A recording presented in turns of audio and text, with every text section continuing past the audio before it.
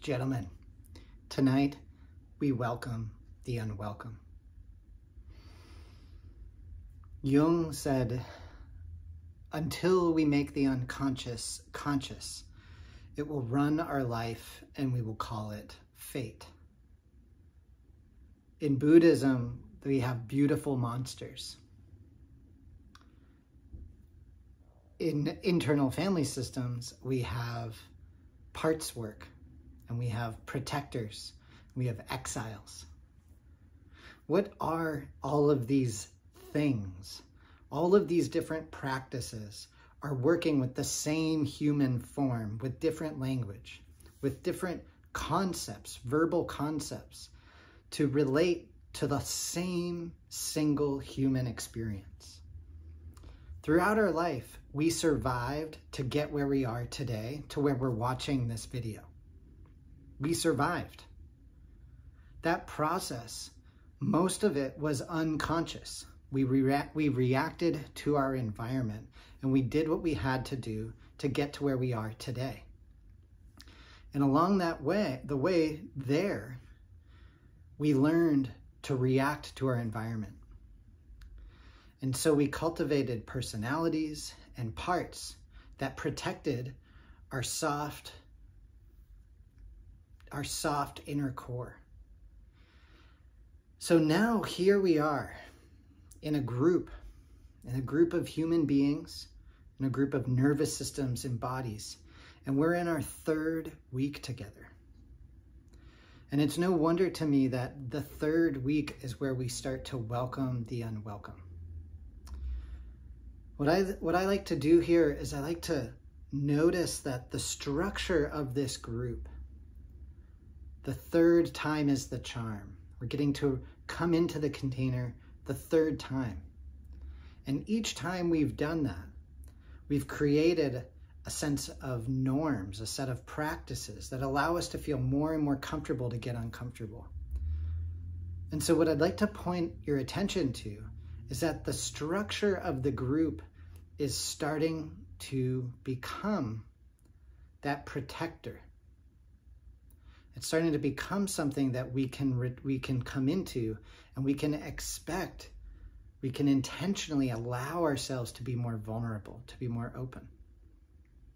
And what I'd like to point out is that the unwelcome, the parts that drive us from the unconscious, we don't know what they are. Our life shows us that it's in there. It places a finger on the places inside that need our care and attention. And so what we're doing in this space, our intention tonight, is to welcome the unwelcome. It's to start to bring in use the space intentionally to welcome the unwelcome in so that we can work with it. And what do I mean when I say work with the unwelcome? What I mean is to notice tension, to notice our bodies responding to what is present in the space.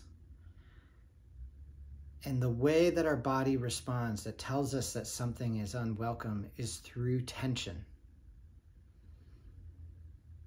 In all forms, it's simply tension. And then we label it, or we push it away. And so tonight, what I'll invite in is to bring the unwelcome into the space. And to allow this to happen, first, what we're going to do is we're going to set an agreement that we don't have to actually acknowledge it in front of the group.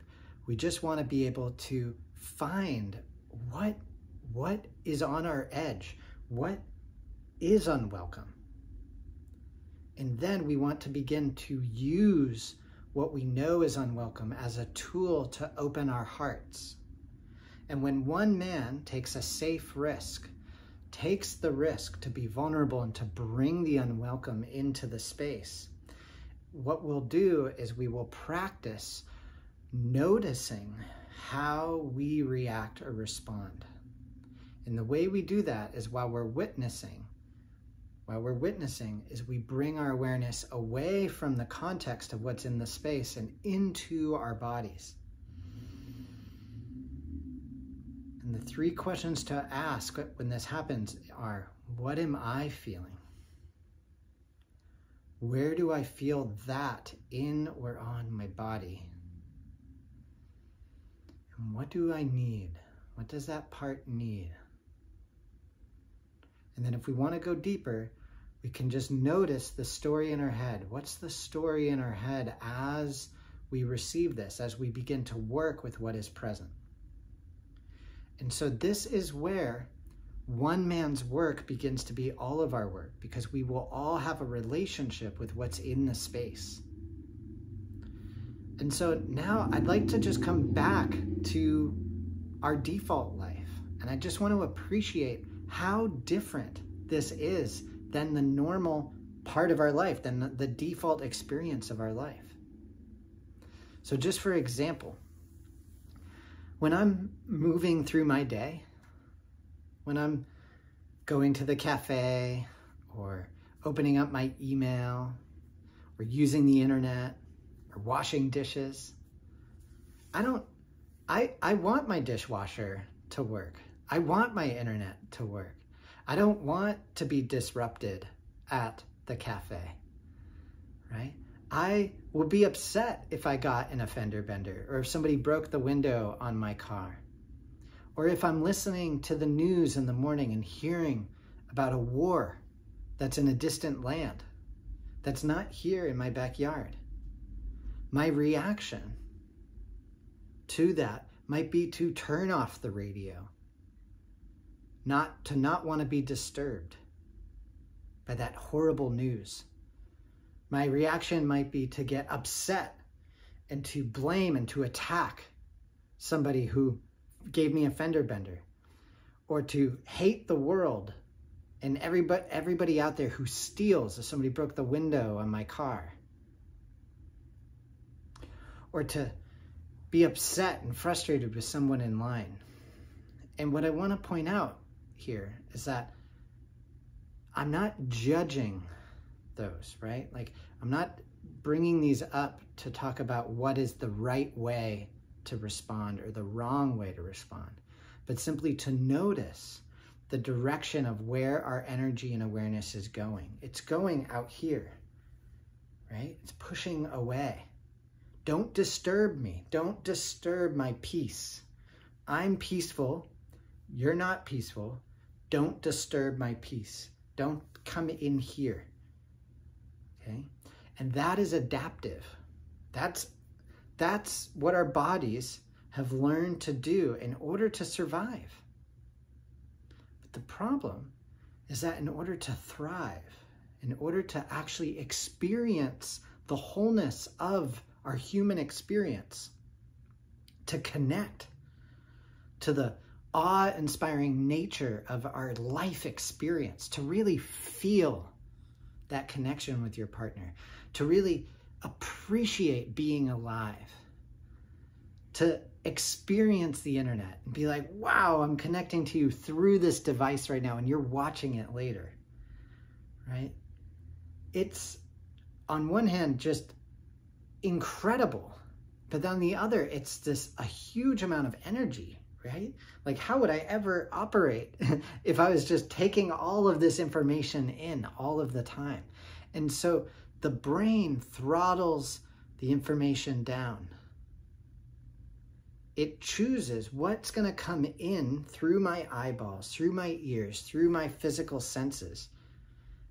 And then it tries to find similar things that have felt this way. So I'm not actually experiencing my life as it is. I'm experiencing as my body and my brain think it is, and then relating it to past experiences that have felt similar. So really what I'm doing is experiencing the reality of my life through the mirror image of like a movie. And so here, what we're doing is we're actually using the pain, we're using the unwelcome to open our hearts, and we're doing it intentionally. Intentionally, we're welcoming the unwelcome, and we check in and we check out in order to give us the container to be able to work with what's in there, right? So that when we leave this space, these experiences can be constructive instead of destructive, right? Instead of overwhelming, as other traumatic experiences might have been in the past. And then through each experience together as a group, we're deepening and widening our emotional spectrum, which literally means we are learning to experience more of our life, because emotions are the experience of our life. They're the tastes, the smells, the nature of it. They're not the intellect. And so tonight we welcome the unwelcome. We bring it into the space. And so our primary exercise will be to simply notice what is unwelcome for us. What are we afraid to share?